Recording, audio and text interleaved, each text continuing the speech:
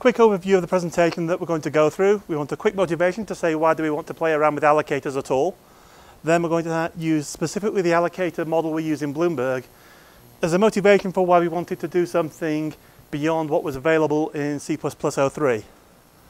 So having walked through how we try and use allocators, we'll highlight how that turned out to be a problem with the existing standard, how we fixed that in C++11, and then some experience about implementing and using the C++11 model. And the two yellow parts are the larger parts of the presentation. So we'll start with a question, just trying to figure out where the motivation is. What is an allocator? An allocator is simply a mechanism that's going to supply you memory on demand. And typically it should be an implementation detail of your object that says, okay, I need memory, I want to get memory from somewhere. Typically, this is what an allocator does, and typically it means you're thinking in terms of a container, but containers aren't the only things that might use allocators unless you have a very liberal definition of the term container. And the goal for Bloomberg is we want to be able to, on a per object basis, say, this is the right allocator for you. I know the context of the code that you're calling from, and now I can maybe use something more specific than just new and delete.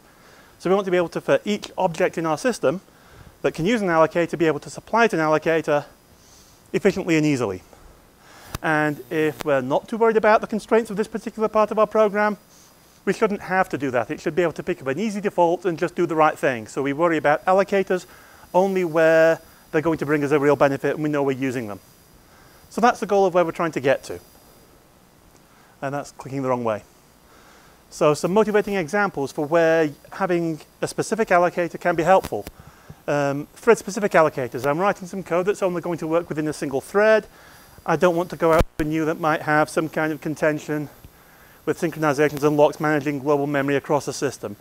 News are getting better, but even so, if I know I've absolutely never exchanging that memory, why do I want to run the risk of having any synchronization there going to the allocator at all?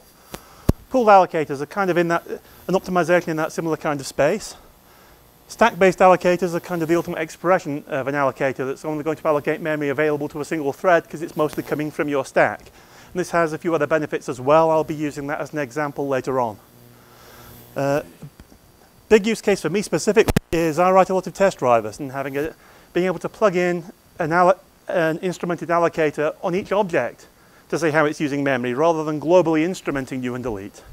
I get to track memory leaks or memory misuse on a per object level throughout my test driver, and that turns out to be very useful.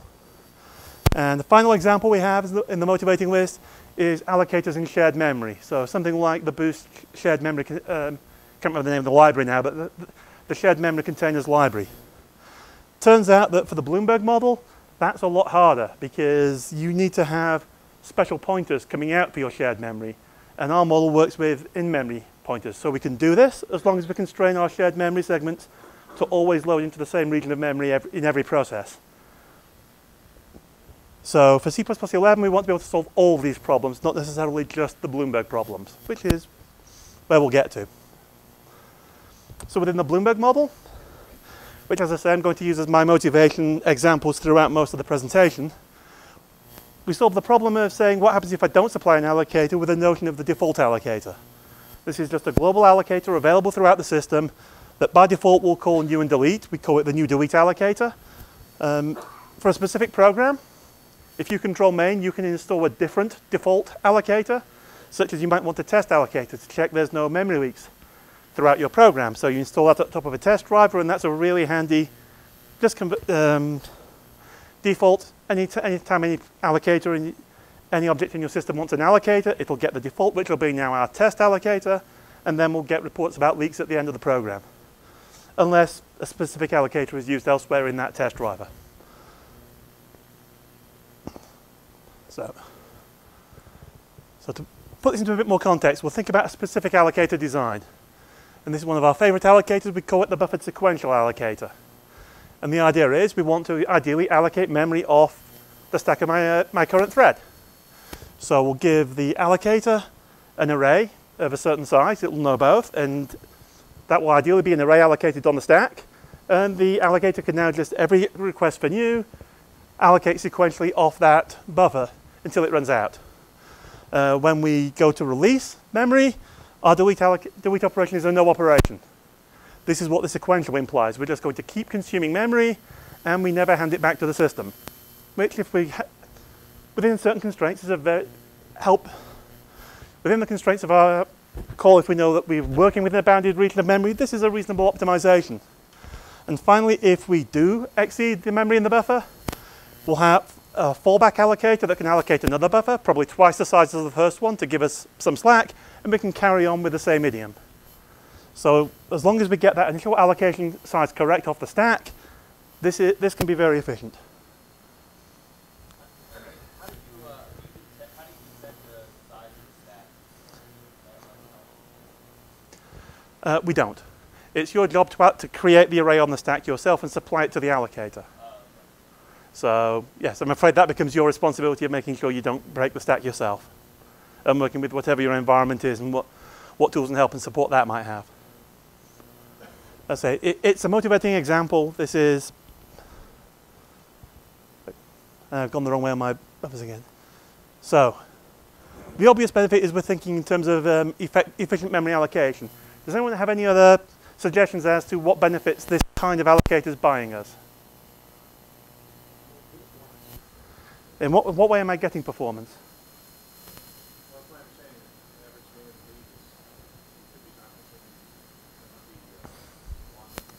Okay, so yes, there's no synchronization involved here almost ever, unless we go to that default backup allocator, and that might do a synchronization, but even that will be relatively rare. So less synchronization. Any other ideas about optimizations we get from this or improved performance? Yeah.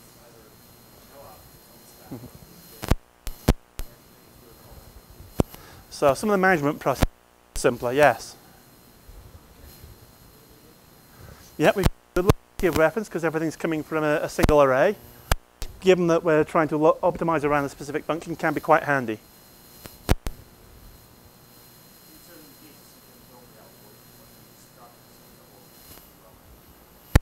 That's not the job of the allocator, because the destructor handles more than memory management, and the allocator doesn't know that. So.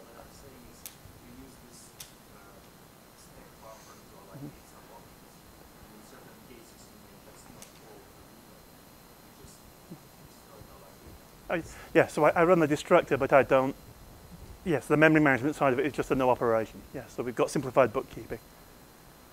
Okay, the last example I was thinking of was low memory fragmentation, because you're always off the stack. There's no chance of fragmenting your heap unless you've really got that initial estimate wrong. And for long-running processes, the lack of fragmentation can be a real benefit.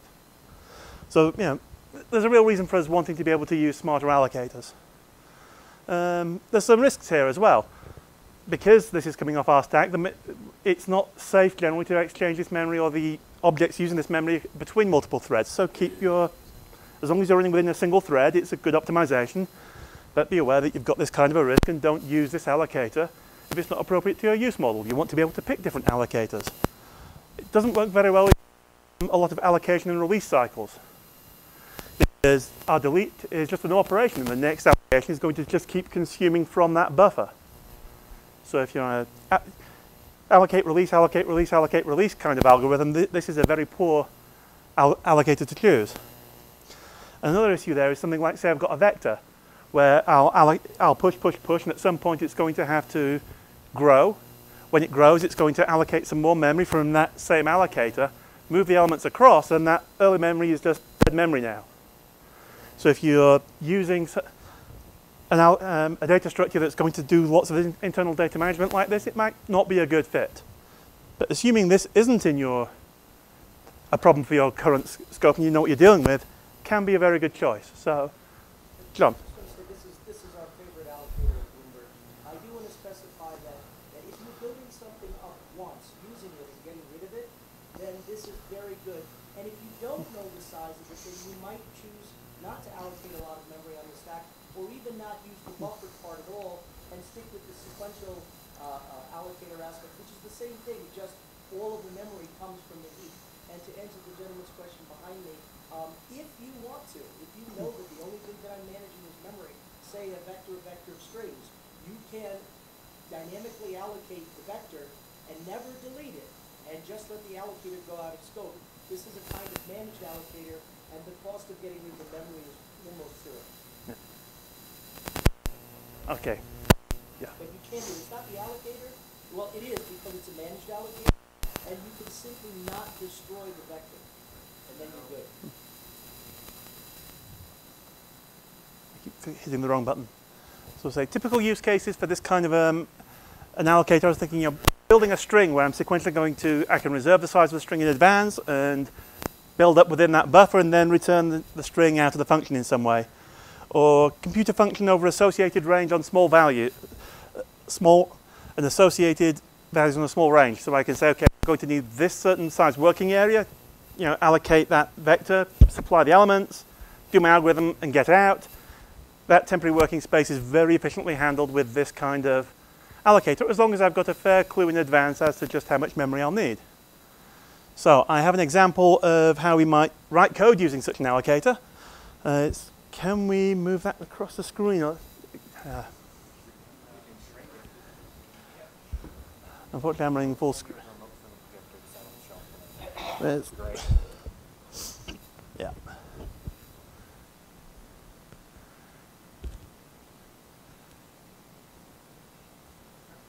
That's just about got us. Yep. So I've got a bit of random color coding going on throughout here, but you'll see a lot of blue and yellow, which are highlighting generally slightly different things on the same slides. So the first thing we're going to do is, enum at the top tells us we're going to allocate memory. We're going to have a buffer for the size of 300 doubles. So we would create a memory array, a char array, a buffer of the right size, and using C++11 here to say align it as if it's storing doubles, to make sure it's got the correct alignment on the stack. Just take my next slide. Within the BDE libraries in C++03, we've got a slightly different way we do that. We've got a utility class, but this is just simpler for the slide. Then, and as you can see, we're aligning as double, and we'll be creating vectors of double. So we want to make sure the memory aligns appropriately in the two places. Next, we create our buffered sequential allocator, which is our allocator object. And we pass it the buffer and the size of the buffer. That's not deduced because in this case, we've got an array, but the general case is we're using one of our utility classes. So you see, here's the start of your memory, and this is how much you've got. The allocator now knows the arena it's working with. Then we are going to construct our three vectors, and you notice we pass the address of the allocator object. We're not passing a copy. This is very important because the model is, you'll see the vector itself doesn't say what type of allocator it's dealing with. This is the model we're trying to get to. We call it the polymorphic model. All our allocators have a base class in common, which we'll see very shortly. So we pass in the pointer to the base class. And now the vector knows how to manage the object. And then, just to make sure that we don't have any of those internal reallocations within the vector, common usage idiom with this kind of allocator, we're going to reserve sufficient space. And then we can get on and do our work. We know that as we populate these vectors, as long as we don't bust the space we've reserved for them, we should be good to go. There is one slight risk with this if you don't know your standard library implementation. Can anyone see it? Just so I'm not pulling the blinds over anyone's eyes. Sorry. Yes. I've assumed, if I go back a slide, that those allocating 100 will not try and round up to some other nicer buffer number that the individual vectors think will work better. The assumption is that those will reserve exactly 100 elements and no more. But if you know your library, that can be a reasonable assumption. And let's say if we've got it wrong, the end result is, well, the final vector will probably end up going back to another buffer on the heap that will be separately allocated by our main allocator.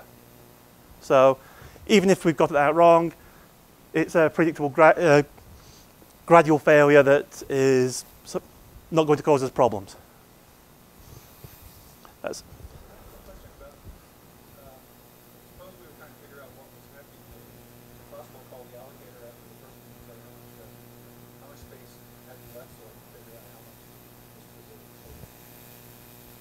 I can't remember, John, did we? The answer to the question is you can test the allocators, so you can create an allocator that thinks it's a counting allocator or a test allocator. A counting allocator is reduction, a test allocator is testing, and so when you chain them together, it goes through the facility to monitor how much memory has been given out.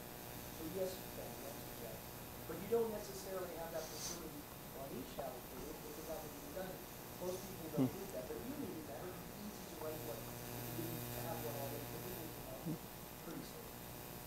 So to clarify the question is, can I go to the allocator and ask how much memory have you allocated, how much space do you have left, because that seems to be an important property of these buffered sequential allocators. And the answer is, out the box, the buffered sequential allocator doesn't offer that, but it's very easy to write an allocator adapter that I can plug the buffered sequential allocator into, which I would then use as my main allocator here if I wanted to go back and do that querying. So the system's very composable, but you don't pay for more.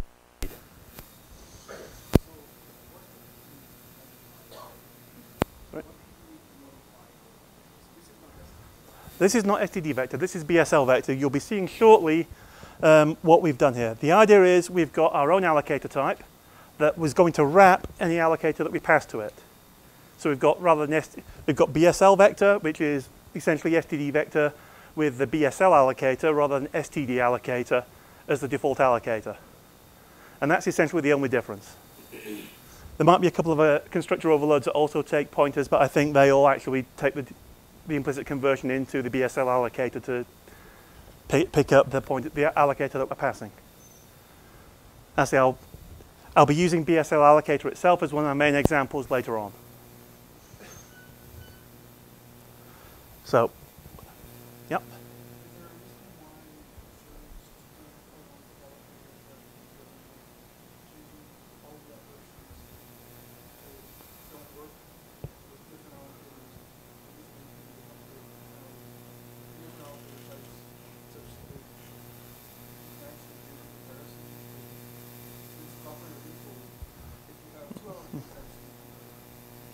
Okay, so can you ask that question when I've presented the next slide? Because this is introducing where it becomes the right time to ask that question. So the important thing for us here is the notion of what we call vocabulary types. When you're passing types between your functions in your API, you really want to have a single type to represent the same thing. So that if I'm passing a string around, I don't want to pass different strings if I'm using different allocators. Or the alternative is suddenly all my functions have to become function templates to come up with the fact that the string objects I'm passing might be having different allocators bound at compile time. Because with C++03, the allocator is a physical part of the type. It's your third or second template parameter. So if I did this in a strictly C++03 manner saying let's use compile time allocators, it means that my ability to pass these things into functions by reference, taking their pointer, they're not going to be compatible. So Ahmed's suggestion was, if I want to be able to solve problems like operator equal equal between two vectors, I could solve that by just enhancing the operator equal equal function template to compare vectors of different allocators. But that's only a small part of the problem. It's not just comparing these things, it's the ability to pass them through APIs. So we want to have a single vocabulary type for vector, for string, for all these different types that I can seamlessly pass through my APIs, but give each one a different allocator at runtime depending on the context they came from. This is a very big deal for us. Suppose you want to find out the allocator of something that isn't a template. I know it's very rare, but sometimes there are classes that aren't templates. Let's know what allocator you have. How would you get it? If it's template. Whereas if you ask for the base class, you get it, here it is, and you can use it for something else. Right? It's a typical idiom where you pass in an object that you want to load, you take its allocator, create a new one, populate it, and then swap, and you have to get the strongest execution for string. So that's just an example. And then something that's coming up is in the standard the file system. The file system APIs. And that's, we have a problem.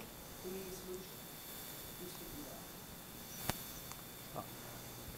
So yeah, the fundamental problem is bound at compile time makes for poor vocabulary for us. If you think of what the allocator does, its job is to supply memory. Memory doesn't really depend upon the type that you're supplying memory for. It's just give me that many bytes. So there's no, in principle, my allocator should depend upon type. So again, containers need allocators. Containers shouldn't be part of the type. string is our example. So we produce this, which is getting very hard to read in the light we have now. This is our basic allocator class. We're looking at the basic declaration. The heart of it is these two virtual functions here. You've got a basic interface class, classic Java style interface. It's two pure virtual functions, and every allocator is just going to implement these two. You allocate, you say I need this many bytes, and it returns you a pointer. It's up to you to cast that pointer to what you wanted it to be, because you know what you will know what you're allocated from your context. Likewise, when you release memory, you pass in the address that the allocator gave you, and then it's the allocator's job to do its cleanup with that, depending on what's appropriate for that allocator. But this is the basis of everything that we need an allocator to do. We can now wrap this in something that gets even smaller and harder to read. The key part of this slide was just the two parts I had highlighted in blue and yellow. Do we have a laser pointer? Can't see. Right at the top, the first thing you can see, if we go back to the previous slide, this is not a template. BSL allocator T, which is what you will be instantiating our containers with, you will notice is a template. But this template is wrapping in yellow a pointer to our allocator, which is then becomes the data member of the allocator object itself. So our allocators are going to have state, which is a single pointer value. Yes, they're typed, but they're going to have the same type parameter as the container itself, so we're not inducing extra type dependencies there. And we can therefore use lots of different allocators plugged into here, because the allocator mechanism itself isn't based on type. This is our motivation for trying to get to the C++11 stuff, which I'm also trying to move along to. But this is essentially our model. Each object will use its most appropriate allocator given its context. We pass the allocator by address, not by value. We don't make copies of these things. The address is how we get in the dynamic dispatch. And the container doesn't own its allocator. So you must ensure that lifetime's nest. If we just jump back up to the original example here, here we have the allocator, there we have the containers. And the lifetime guarantees match, everything's nice. If you're passing things around by pointer, people tend to worry, what's the lifetime concerns here? Well, the container doesn't own the pointer. So as long as the container's lifetime is less than that of the allocator, and this is your typical use case, allocator above the container within a function, it's a very simple, safe model to use, built upon C++ lifetimes already. Yes?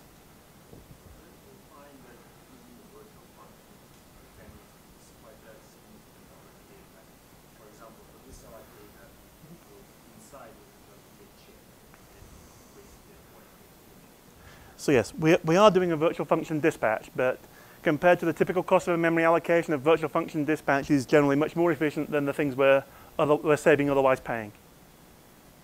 There's no free lunch. Question at the back. Sorry, I've asked to repeat the question. The question is, was I concerned about the cost of this being a virtual function where I'm making a dynamic dispatch here? And the answer was that in general, the cost you're saving by having the more specific allocator way outweighs the cost of the virtual function call. Question at the back.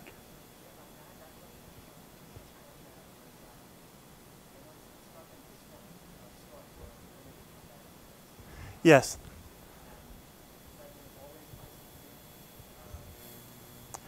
That's the model we use within BDE at the moment. Yes. The question was, we don't see construct and destroy when I come down to our allocator here. We've actually got a funny delete object function, but it's not quite the same thing. Within our library, we've got a different set of facility we do to do the placement new, and it's a little bit more advanced than the placement new, but our containers are calling that. When we look at how we get to this in C++11, you'll see the allocators are picking that up. So, as I say, this is motivation. This is what we do today. If you look at our open source library that we're trying to celebrate, you'll find this is how we're doing it today. If you look at the proposal we had in the pre-meeting mailing for the last standards meeting, you'll find there's a slightly different way we're proposing it there that works better with the model that went into C++11. I think this is an important point, so let me just take 30 seconds. Well, we're running low. Think about a vector. If a vector is going to get to have 1 billion elements, that'll mean 30 virtual function calls. In the course of doing that, it will have to copy 1, then 2, then 4, then 8, and so on elements. By the time you get to 1 billion, those 30 virtual function calls are meaningless. They're not even measurable. So that's the first point. And the second point is, in this particular case, we're doing it once. We're allocating 100 bytes right off the top, and then we're done. So we really can't be too worried about it. So catching up with where I was up to. So yeah, this is the basic model. Pass the allocator by pointer into the container.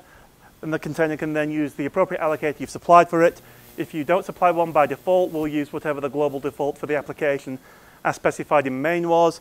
If we don't specify one in main, we have what we call the new delete allocator, which is a simple allocator that defaults to new and delete, or operator new and operator delete.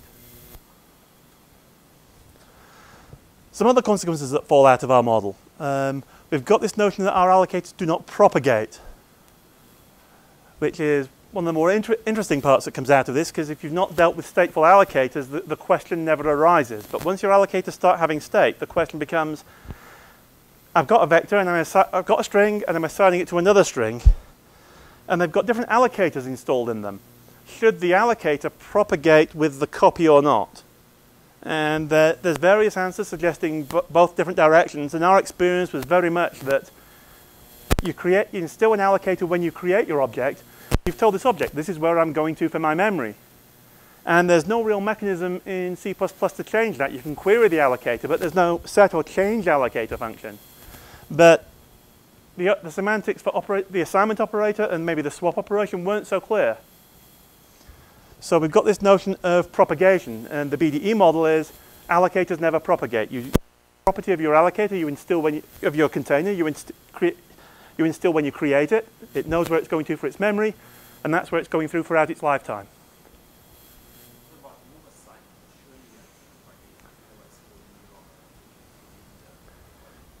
So good question. So what do we do about move assignment? And in our case, if the allocator doesn't propagate, the move assignment turns into a copy. But you're getting slightly ahead of where I am within the slide. There's an extra feature for why that becomes a copy. So copy construction will use, as a consequence of not propagating, we also believe that copy constructor will use the default allocator and not the allocator of the object you're copying from. Now, it's slightly different under move construction. With move construction, we really do want to preserve we've efficiently created this object using this allocator, and for a construction it really does kill us to make a duplicate copy at that point. You're giving up the whole reason of the move construction. There's a reason I'll come back for why move assignment is different. Could I just ask a question? If you have the same allocator, you need to start with this guy. And yes, if the same allocator is on both sides, it is an efficient move. It's only when they're different allocators that the problem arises. All the time that you're doing. You would never do it in a different way.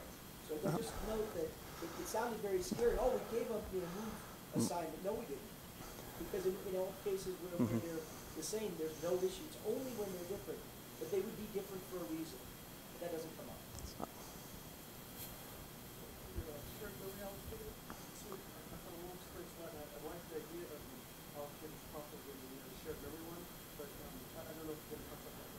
Specifically, you do not want allocators to propagate when you have shared memory. I'll be talking about that later when I go into the more C++ 11 slides rather than the Bloomberg slides.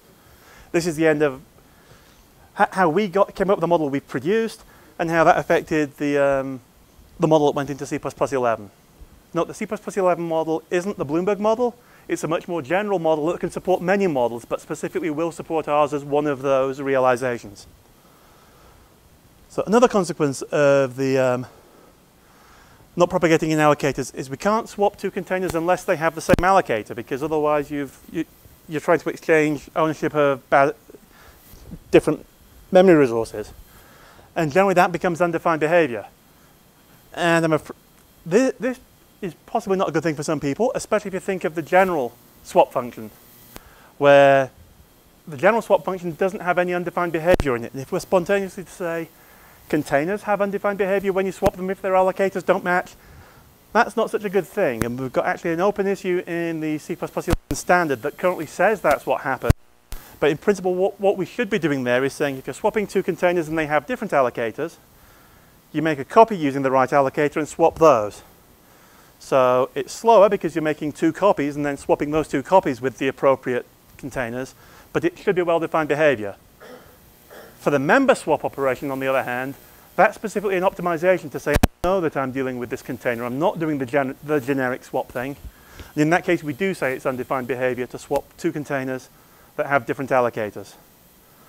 So I don't spend too much time on this because I do actually want to get onto the C++ 11 side of things, but this is one of those areas to be aware of, that there's consequences that come from having allocated with state that may or may not propagate. And C++11 supports the ability for the allocator to specify whether or not you want it to propagate under these operations.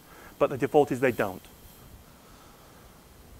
And another part of our model is, once you have a container, you want all the elements in the container to have the same allocator as the container. And this is very important, again, in the case of the shared memory allocator, where if I have a vector of strings in shared memory, the vectors in shared memory, I really want those strings in the same shared memory. Otherwise, I can't share them between different applications loading up that shared memory segment. So it becomes very important that once you have an allocator using this kind of a model, or a container using this kind of model, that the allocator propagates down into the elements. Unfortunately, that's overloading the term propagate, so we've got the scoped model is what that ended up being called in C++11. Running a little late on my slides, so I'm running through just before I've had time for that to bake in quite as well as I would like to. In fact, I'm going to skip the next section, which was a worked example of the allocator propagation, and get to how did this affect us with C++03. And this, as I say, it's why Bloomberg joined the standards committee, the original motivation, because we wanted to get our polymorphic model available in the standard. So, in the C++03 standard, there's the ability to use a compile time allocator, but unfortunately, the allocator forms part of the type.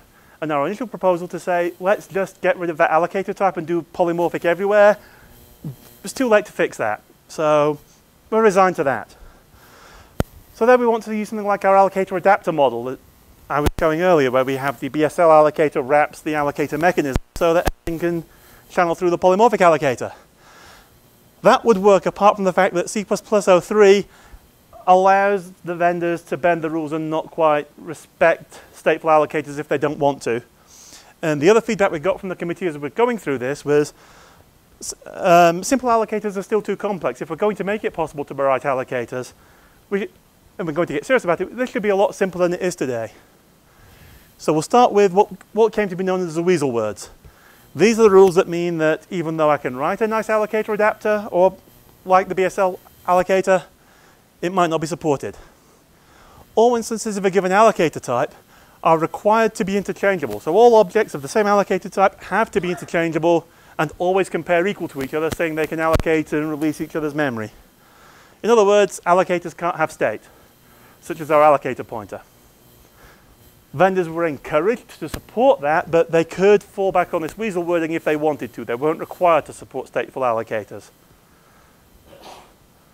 And the other piece of weasel wording, type def members in the allocator, pointer, const pointer, size type, and difference type. You can assume that they're t star, t const star, size t, and diff t. So no smart pointers to be returned by your allocator, which is what matters if you're trying to write a shared memory allocator, where you want to return some kind of offset pointer into your shared memory segment rather than a raw pointer. So no smart pointers. So these were the things we wanted to fix with the C++11 model in order to be able to support different kinds of allocators that would therefore be useful to us. So the solution in C++11 is remove the weasel wording, yay! And we've introduced allocator traits as a way to make it much simpler to write and work with a variety of allocators. Allocator traits is a traits template that describes the customizable behavior of an allocator. And if you don't supply all the possible behavior, the allocator traits will synthesize the default for you. Likewise, containers, therefore, don't go to the allocator to allocate memory. They will instead call a function of the allocator traits, passing it the allocator, along with the other arguments to say, this is what I want the allocator to do on my behalf. And that way, the allocator traits can synthesize the method if the allocator itself hasn't supplied it. So what do we have in allocator traits? First of all, we have two type defs. Allocator of the allocator type that I have the traits for. It's kind of useful to be able to get back the original allocator. And we also have a type def value type to say this is what the allocator allocates. You'll notice that that is mandatory. Your allocator must supply that type def. Then we've got another bunch of type defs that are quite useful. Pointer, const pointer, void pointer, difference type, size type, with this wonderful magic phrase see below. And we will see below on one of these later. But the idea is, if your allocator doesn't have a nested type def of that type, with that name, it's going to deduce an appropriate one for you. Likewise, we have the rebind feature. If I think in terms of implementing a node-based container like standard map, the elements I'm going to allocate aren't going to be with the allocator you supply me. You're going to supply me an allocator to say, this is how I allocate pair of key and value. But what I actually want to allocate is the node in the tree with the extra pointers storing the key and the value. So I'm going to actually be allocating my special node type, so I need to rebind to say, I've got an allocator of this type, but I want an allocator of the same family that actually allocates something slightly different. So rebind alloc is how we get that. And because you often end up going straight to the traits rather than the allocator, we also provide an easy alias to get to the traits as well. Then we've got this notion of allocator propagation I was talking about earlier. 3 separate traits here that we can specialize. They're essentially a type trait, so these should be aliasing to true type or false type. Let's say if I'm doing a copy assignment, a move assignment, or a swap, should I propagate the allocators in those circumstances? By default, these will all come to false, but if you're creating your own allocator, you can specialize these traits and say, no, I do want my allocator to propagate. And then we get some methods. So we've got some allocate calls, a deallocate call, construct and destroy, so that you have the ability for your allocator to intercept the attempts to construct your elements if you want to store any additional bookkeeping with them. And we'll have an example where that's quite useful coming shortly. And then max size, how many elements can my allocator allocate? And the final trait for how we do this propagation, if I'm doing a copy construction, we ask the allocator itself, give me the allocator I should use when I'm doing a copy construction. And by default, that will just be a copy of the allocator. In something like our model, we'll say, oh no, you get the default allocator rather than a copy of me. That is essentially allocator traits. Turns out that getting some of those defaults though, one traits class is never enough when you get going. We also have pointer traits that are useful when you're describing the kind of smart pointer that might be returned by an allocator, which reminds me, just going back here, the 2 things I had in blue and yellow, the allocate and deallocate calls work in terms of the smart pointer type. Construct and destroy, you're working in terms of a native pointer, and that's not a typo on the slide. But it turns out for construct and destroy, you want to default back to placement new and so forth. You're typically saying, by the time I'm constructing an element, I need the real memory address of where it's going to or being destroyed from. Whereas when I'm allocating and deallocating, I do need that to work with in terms of a smart pointer telling me how I'm navigating that other potentially shared memory or whatever the system it's coming from is. So what I'm doing next, I'm going to give a quick example of how you might implement one of the allocator type defs. So this is now jumping into the kind of stuff we're doing as implementers when it's time to implement allocator traits. And this is what your allocators will be doing under the hood in your containers as you start writing code using the new features. So basically, I'm trying to implement the size type def, and I'm going to be using some kind of spin-eye trick to deduce that from what we have here. So last time, a few times I gave this, I was told by my audience to at least give a quick lesson in spin-eye for folks who weren't overly comfortable with it.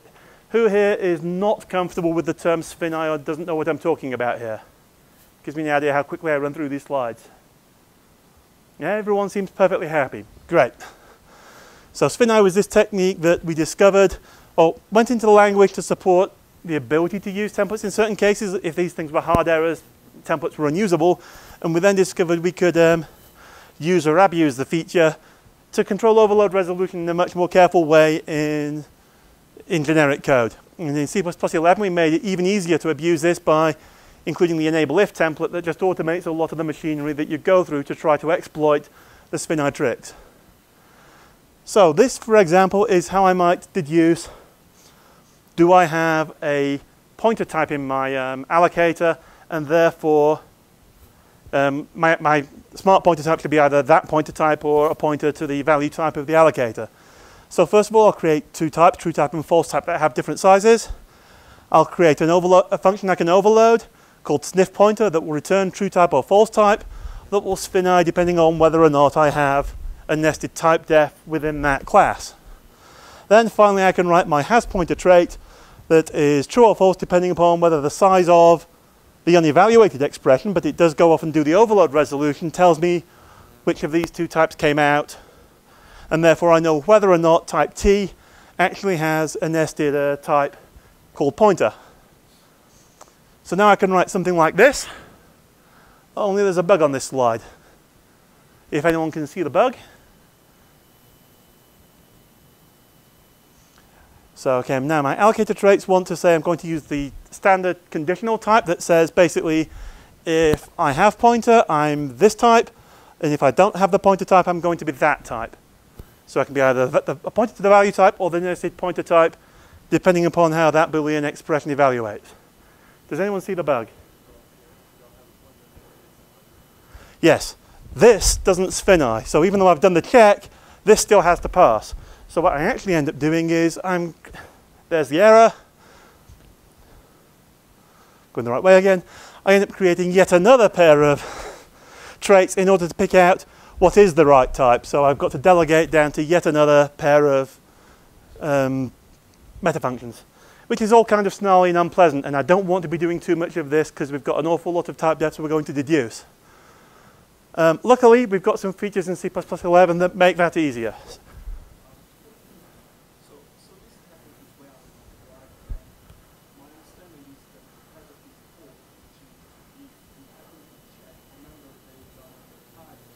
Mm-hmm.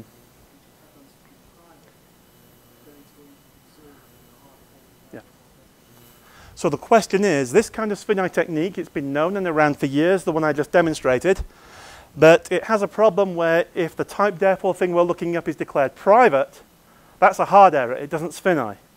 Therefore, our program is just going to be fail to compile just trying to look for that symbol. And that's perfectly correct in C++03. In C++11, the spin-I conditions have been generalized. And they will include generalizing over if the access check fails, that's now a spin-I condition, and it will continue on and do the right thing.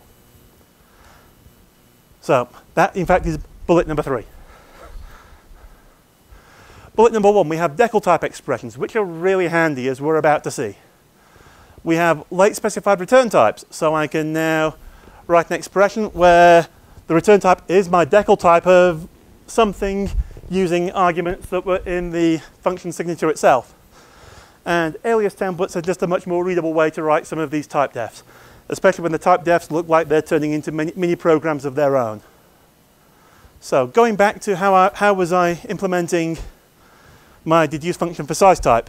This is the thing where you saw I was having 2 pages worth of of class templates to do all the type traits before. I'm going to say the type is decal type of dispatch to this function with my allocator. And whatever that type comes, doing the spin-I on these functions, I've automatically got the result. So I don't have to do those extra layers of indirection, which is nice. Only if you look at what the actual result for size type is, if my allocator has a size type, it's great. Otherwise, I have to make unsigned whatever the difference type of the allocator is, which means we're jumping into another lookup.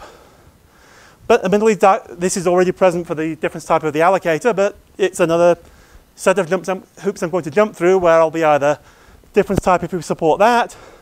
Otherwise, we're into that pointer traits I was talking about to say, you've got a smart pointer. What's the difference type of that smart pointer? And what do you know? That's yet another one of these funny meta functions where we've got to go off and say, what's the difference type of my smart pointer? Well, if it's a smart pointer with a difference type, I know that. Otherwise, I'm just going to assume it's, if it's a native pointer, it's whatever I get put a diff t, and I can get put a diff t with just subtracting 2 pointers. And finally, I get to the end of the chain. But that shows that if I don't define size type for my allocator, it will go down the chain of the different places it could find the right answer, and therefore pick up the most appropriate answer from the context that you have supplied. And eventually you go all the way up and say, well, I'll assume you've got a raw pointer and that the difference type is standard put a diff t. And this is a large part of simplifying writing allocators, because unless you need to specialize one of these points, the allocator traits with all this metaprogramming will find it for you. And here's the other kind of place where this technique of doing the sphinai on decal type of an expression becomes very valuable. Because we've got the construct call to say, I want to construct this object with your allocator. If my allocator doesn't want to do anything special with construct, it shouldn't have to define it. So by default, do construct will say, I'll do an in-place new of your object at this address, say construct you here, have perfect forwarding of all the arguments using variadic templates. Done. On the other hand, if your allocator does support the construct call, I somehow need to sniff that out with this funky bit of sphinai at the top. So here's the expression that I want to know if it's valid or not. I'm going to cast that to void. That way it's got the same return type in both places. So if this fails, if this doesn't sphinai out, this is going to be my preferred expression. And if this does sphinai out, I get the correct one. Now, however, just trying to remind myself what I've done to make sure that I end up with the more specific case on top, because if they both match, I don't want an ambiguity. And we avoid that by void star will always be a lesser match than target type. So there is no ambiguity there if they both happen to be valid. And we're not paying for any extra dummy arguments, tag dispatch or anything like that either. So this generalized sphinai and decal type have made this kind of metaprogramming much simpler for C++11. But I would really like something like concepts like to see if we can get something even easier here. It's still way too much work. So, end result of all that. How much easier is it to implement an allocator? This is std allocator. This is std allocator once we have allocator traits. Or, no, we still have the whole thing because we're not changing breaking code that used to rely on the old interface. But the grey stuff is just no longer necessary. The yellow stuff is noise that's in the standard allocator interface that was never actually used. So in the end, just the white stuff is all you need to implement if you're implementing a minimal allocator today. So you can see it's dropped a huge amount of boilerplate that's just no longer necessary. Coming over to our specific example, how does this affect the Bloomberg allocator? Well, first of all, we're going to have this BSL allocator T that's wrapping our allocator pointer. And this is what drops out of our allocator. As you can see, we've got the same reference and address functions here. Turned out we were implementing a copy constructor that could be trivially defaulted. So, because when you copy one of these objects, you're just copying the address. But generally, I say we don't make the copies. So, if we come down and look at how we were declaring allocate before, and for some reason I've got construct down there. We don't have a construct. But, oh, sorry, yeah, this is on our existing wrapper, not the BSLMA allocator pointer. That changes slightly in C++11. First of all, we're dropping the pointer hint because as far as we can tell, no one ever uses it. The allocator traits will use the pointer hint to say, allocate somewhere close to this if you can make use of the hint. But as far as we're aware, I've not yet seen an allocator that has used that. And when we asked at the last standards meeting if anyone had seen an allocator that used the hint, the answer was still a resounding 0. On the other hand, the construct and destroy methods, you will notice, are now actually parameterized on the pointer type that they take. So they don't just work with pointers to the specific allocator type. They'll be able to construct and destroy any pointer through that scheme. This is again a requirement of C++11. Just because rebinding allocators all the time when I just want to call construct and destroy was a bit of a headache on the user side, so we just made that simpler. So if we then compare this to the minimal allocator interface, this is essentially what we've added.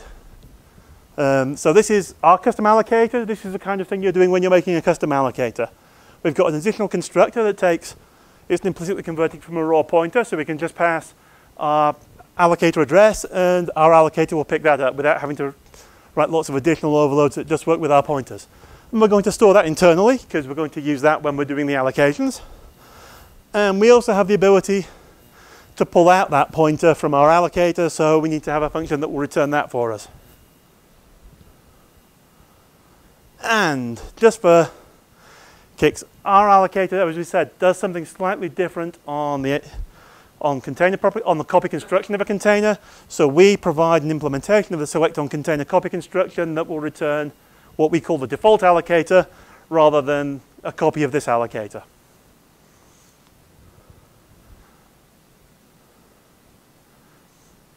So allocate, Ahmed?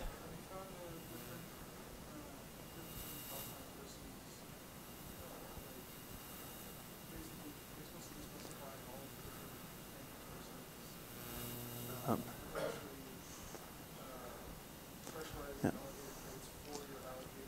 So, let's say if you look at what we have here, this is the C++11 model. Unfortunately, the experience we have within Bloomberg is very much still with our C++03 model. So we've not had a chance to do compilation against more modern compilers that support the range of features. We're constrained by the systems available to us in production at the moment.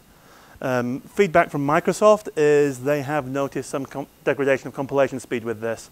I'm yet to... Yes, so they found, creating a specific specialization for the widely used common allocators, like standard allocator, brought them a compilation benefit.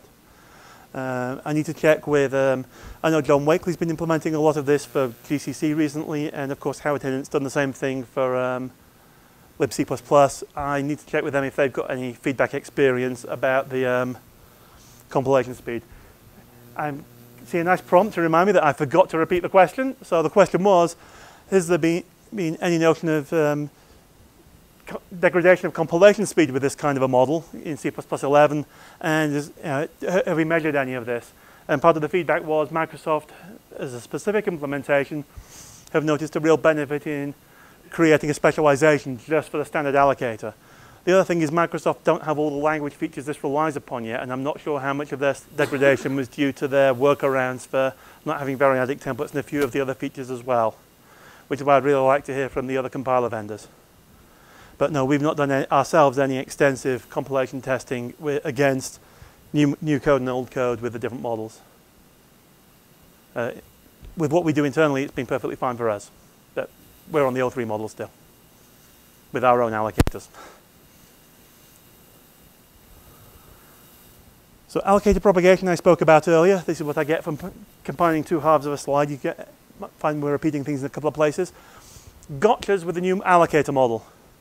One of the things I first tried when I started writing test drivers for my homegrown implementation of this was, let's have allocators that return smart pointers from the memory that the allocator's given them. And the end result is the allocator and the smart pointer are actually fighting over ownership of that memory. So there might be some model out here where that works, but I've not found it. This just leads to trouble in lots of crazy, strange places where you might not be looking for it.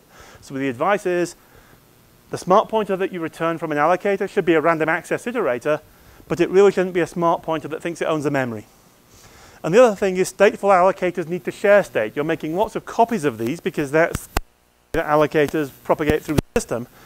But if you then say I've got something like the BDLMA buffered sequential allocator, and I stored that buffer within the allocator object, if I make a copy of the allocator object, those two allocators can't exchange memory. Why you create the buffer outside the allocator, and then those two allocators are sharing a reference to the same piece of memory. So stateful allocators share their state. They don't have their unique state, or any unique state they have can't affect their allocation behavior. So that's...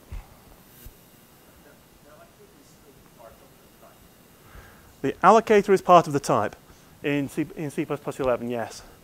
With our BSL allocator wrapper, which isn't the name of the one we actually proposed for the standard, but that's got N3525, I think is the document. You'll see there's a proposal for how to provide polymorphic allocators that use a class similar to the base class I just showed, and it also has adapters to adapt a regular allocator that isn't derived from our allocator to create an allocator derived from our allocator that just forwards the methods appropriately. So even legacy allocators can be adapted to work with a polymorphic model if that's what you want to do.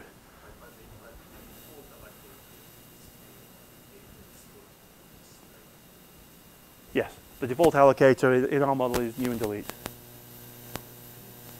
I mean, C++11 std allocator is still std allocator. It's just hardwired to do new and delete, yes. So the question is, what was the default allocator in C++11? The default allocator is still std allocator. It still just hard codes new and delete. And again, you can plug in your different allocator types. The thing is, now we've removed the weasel wording. The different allocators that you plug in are actually going to work. And again, we have a proposal for one kind. I was talking to Frank Beerbacher at the ACCU conference in the UK, and he's saying this thing with the allocator traits is exactly what Boost needs for the shared memory containers. So again, Boost wouldn't need its own implementation of the containers. They could just implement a shared memory allocator, and that will just plug in the right way by default. I've got a slide on that towards the end. What time am I supposed to finish here? I think it's about now, unfortunately. 2:10. I've got 10 minutes. Fine. So this was the important one I wanted to get to. What's it like to implement a container with the new model? So here I'm implementing what I call DynaArray before a new DynaArray was added to the standard last week. The idea is I'm going to dynamically allocate an array up front when I construct the container, and then there's no insert and delete. It doesn't change its size. It's just a fixed size at the time I did the construction. So I'm going to have take two type defs internally. I'm going to take an alias for allocator traits, because I'm going to be using these allocator traits all over the place. And likewise, it's really nice to know what pointer the allocator traits wants me to work with, because it might well not be a raw pointer. So let's take a look at implementing our constructor. First thing we're going to do is we need to allocate memory for our copy of our initializer list. So we go to the allocator traits with a call to allocate, pass it our allocator, and this is the number of objects I want you to allocate. C++ allocators still prefer to work in the terms of the number of objects rather than the number of bytes. Then I'm going to take the address of the first object coming back. So now I've got a raw pointer to the array of memory that came out. I'm going to go through a for loop, again going through allocators traits to construct the element at each address. And if an exception occurs, I'm going to likewise go through and destroy all those elements. And again, release my memory. Again, you'll notice any attempt to go to the allocator goes through allocator traits. Any attempt to get the address of an object, I'll go through the new standard address of function just in case some crazy person gave me a type overloading the address of operator. I hate those guys. But we have to support them, so this is kind of the model of what you end up implementing. Address of on the allocator. So the question is there a reason I'm not using the address of on the allocator? And no, allocator traits don't supply address of. It's a separate function in the memory header. So it's one function template in one place rather than being many instantiations of the same kind of function. But there is still a bug here, which was reported to me time before the last time I gave this presentation.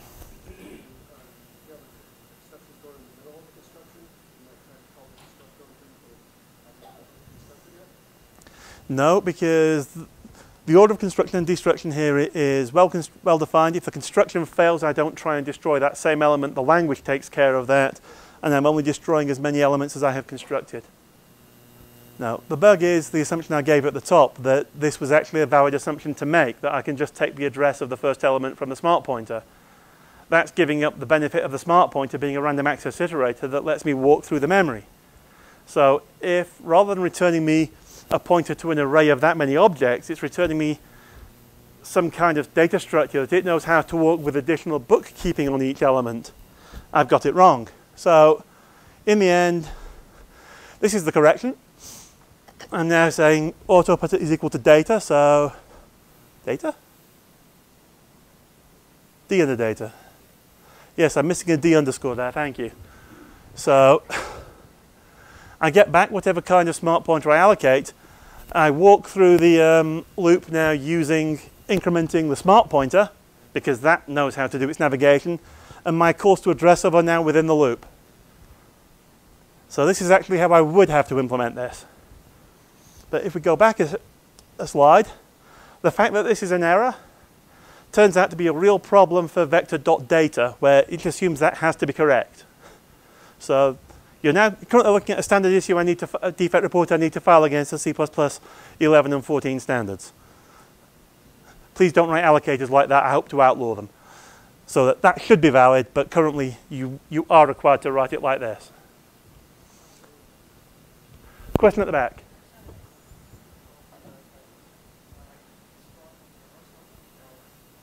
Yes, I am destroying in the order I allocated them, not in reverse order. This was another question that was given to me last time. So the question for the camera is, am I destroying these in reverse order? No, I'm destroying them in the order I constructed them. And that was indeed raised as a potential bug last time I gave the presentation as well. So that's what that should look like. Thank you. Well anticipated. And actually, you'll see this code's even actually slightly easier than the previous code to iterate, so it's actually a nicer implementation. But this is the notion of you write your containers, you're now using allocator traits and passing all your methods that need to work with the allocator or do the construction of the object to the allocator traits with the allocator, rather than going directly to the allocator itself. So it is a change in the way we should be writing containers now that we're moving into C++ 11. Question at the back.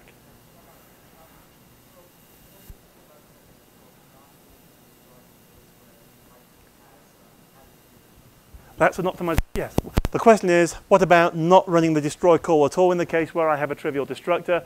That's an optimization I didn't show. That's exactly the kind of thing you would write there. And it's not that the cost of the destructor is high, it's saving me walking the loop, and that's the real saving there. So, final part of the C++ 11 allocator model. We've got this additional type trait called uses allocator. And what this is for is, this lets me know if the type I'm constructing uses an allocator. And sometimes we want to use allocators for objects that don't dynamically allocate memory themselves. So the classic example I have here is tuple. Is this on this slide or the next slide? So, typical case is, as I said, we've got the scoped model where we would like the elements of a container to use the same allocator as the container itself. So I've got a vector of a tuple where the tuple has strings. So when I construct the tuple, I want to be able to pass the allocator to the strings in the tuple, even though the tuple itself doesn't need the allocator. So the tuple now has, each of its constructors are overloaded, so they can also take an allocator that they can then pass to each of their elements if the element needs it. We can denote that by specializing the user's allocator trait, which will sniff out, first of all, is easily if it can spot do you support allocation, and otherwise if it spots the user's allocator trait, it will again go through the construct call when you see dispatch to construct to say I will actually pass the allocator to the element I'm constructing rather than just directly constructing it in place. And the other feature we have is a new header in the standard library, scoped allocator adapter. And the idea for this is to say, this is how you'd implement a container where the elements in turn want to use the same allocator as the container. You would actually use a scoped allocator adapter if your allocator becomes the allocator for the container and the allocator for the elements that go in. And then the same allocator just automatically propagates down through the system. That's what the scoped allocator adapter does. In fact, this is way over general because it will take a parameter pack of allocators to say the next allocator down goes to my elements, the next allocator after that goes to their elements, and the next allocator after that goes to their elements. But when you get to the last allocator in the chain, that's just recursively used all the way down. So typically we expect only one allocator in that list. And a typical place where you would use this, in addition to using the BDE allocator model, where we like all our containers to have the same, the elements to have the same allocator, is if I'm doing something like memory mapped allocators. So something like the boost shared memory containers. So first of all, you notice I've put this into namespace memory mapped, and then I'm creating a couple of simple type defs. So I'm going to have my mapped allocator is a simple type def of my class declaration is going to be the allocator that does all the shared memory work. Then the actual allocator I want to be as my default allocator within the memory map namespace is scoped allocator adapter of mapped allocator of my type. So this is an alias template. Then I will alias something like standard vector and basic string. So I will have a memory mapped version of these within the memory map namespace where I'm substituting this scoped allocator adapter as the default allocator for containers of the same name that are aliasing the standard container but from within this namespace. So then finally I can do something like a memory mapped vector of memory mapped string, and boom, I've now got a vector of strings that are all in the memory mapped, using the memory mapped allocator by default. And yes, it's a little bit funny putting these things into the namespace, but I think having looked around at a couple of variations on this using the C++ 11 model, if you're trying to change your default allocator, do it in a slightly different namespace, but adapt the existing containers, and the model works actually out fairly neatly. trying to provide the scoped allocator in each of the different places ends up looking quite messy. And that I think is my last slide on technical stuff. Quick summary. Who needs to know how to write allocator traits? Basically standard library vendors. There's about a half dozen people in the world need to actually implement that horrible allocator traits template I was showing you. It's great fun for recreation if you want to learn about templates, but please don't think this is something that we want the world to know about. Who needs to use allocator traits? Well, anyone who's writing a container now in the C++11 world should be dispatching to allocator traits to do all their allocation behavior. And I believe allocator traits are now available on all the major standard libraries. Who needs to write an allocator? Well, clearly anyone who needs to know how to write an allocator, anyone with specific use cases where they need to write the allocator for their purpose. Also kind of handy if container authors know about this, so they know how their container with going through the allocator traits is going to map to the user-defined allocators, but they don't need the same in-depth detail about it. So finally, who needs to know how to use an allocator? We claim just about everyone. They're a really useful feature now that we have them properly supported and available. And hopefully we're going to see more smarter and variety of allocators coming forward now that C++11 supports them properly. And that is the end of the slide. Final presentation. Bloomberg allocators are one possible application of the C++11 model. In our model, everything derives from BSL and LMA allocator. That way, all our allocators interoperate. Allocators are passed by address.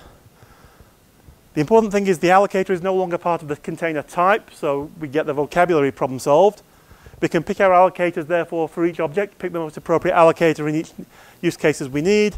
And yes, we proposed this for the standard, and it was quite well received at the Bristol meeting. So hopefully that will be going forward for the next standard library, TS. And we're done. Questions? The standard supplies only the standard allocator, which uses new and delete, and scoped allocator adapter. That's all we have at the moment.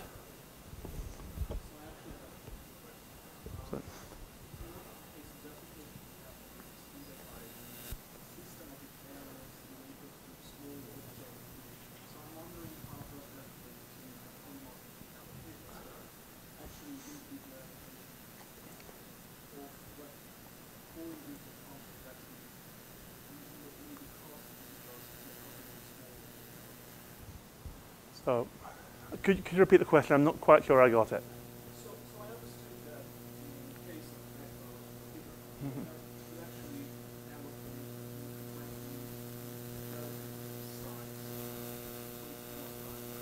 Yeah.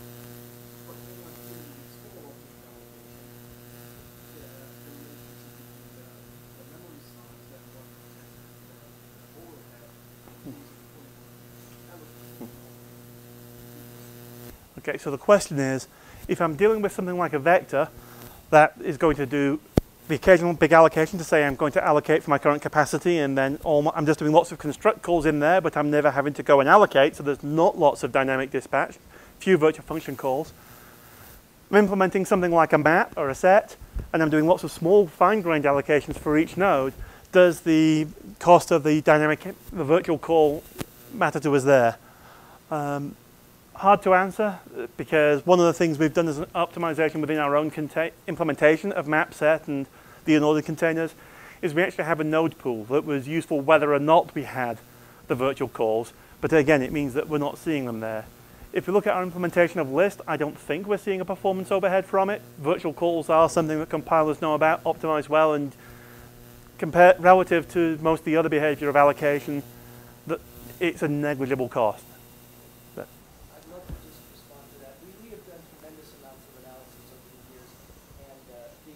Certainly it's true that there is a tiny overhead for virtual function call, but there's also tremendous overhead to allocate memory. So when you're comparing them, what you're getting by getting the locality of reference and getting the thing right from a sequential buffer or whatever, completely again outweighs that cost. And as Alisdair was saying, for things that do this for a living, like bringing nodes in and out of existence, if you use an allocator on a node-based container that isn't properly instrumented with adaptive pools, you get a huge benefit. But when you have the node-based container instrumented with adaptive pools,